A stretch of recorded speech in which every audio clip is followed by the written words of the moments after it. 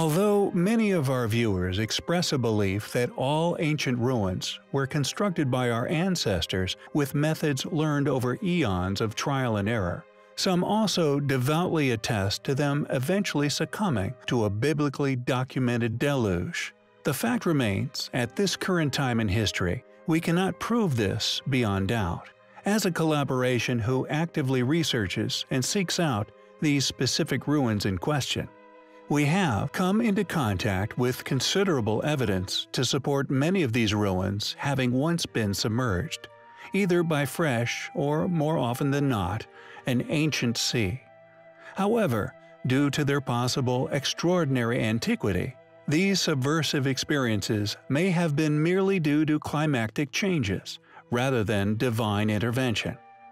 There is also growing hostility towards the once popularly touted proposition of ancient aliens, or perhaps ancient astronauts.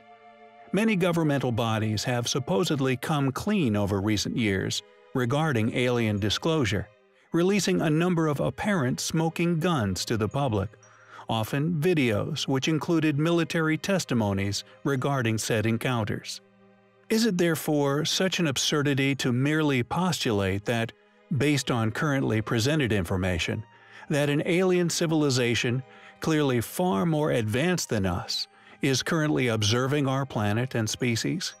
Perhaps we once knew these beings, before something clearly happened within our past, something which made us forget a considerable amount of our own history.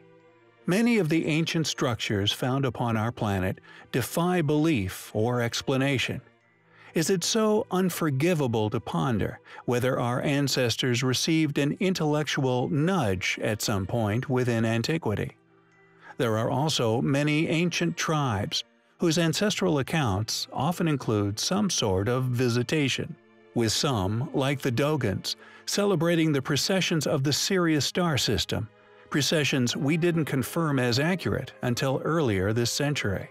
And the Scythians could be seen as the most valuable of these tribes, mainly due to a mysterious idol, once found frozen within one of their ancient tombs, sunk deep into permafrost among the Altai mountains of Serbia.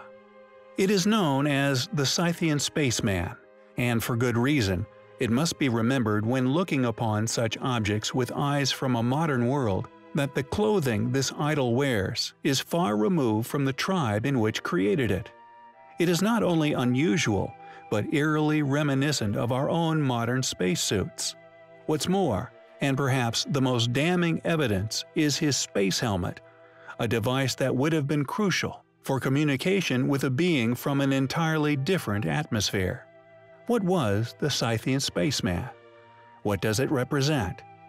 Did the Eurasian nomads actually encounter an ancient astronaut? We find the existence of such artifacts highly compelling.